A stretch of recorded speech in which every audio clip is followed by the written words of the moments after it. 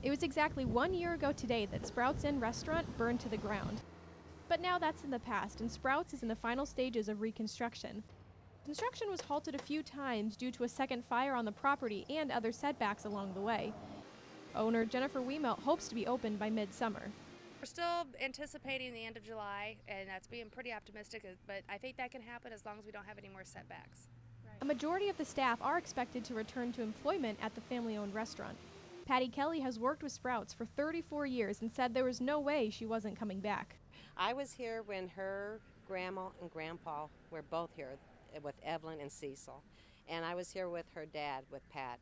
And now I'm here with Jennifer. And it's just wonderful to see a third generation. And I know she's going to do a great job. Both Wiemelt and Kelly say they're looking forward to seeing customers back in and eating again. I can't wait to see everybody back in my restaurant again and go around and talk to everybody. And it's been a long process, and I know a lot of people have been wondering what's taken so long, and this isn't an easy thing to build, and especially when you're hit kind of blindsided by it. So can't wait to see everybody. Everybody that's been here a long time just feels like family. They just feel like part of it, and that's what's so special about this place. Meghan Townley, KHQA News, Quincy, Illinois.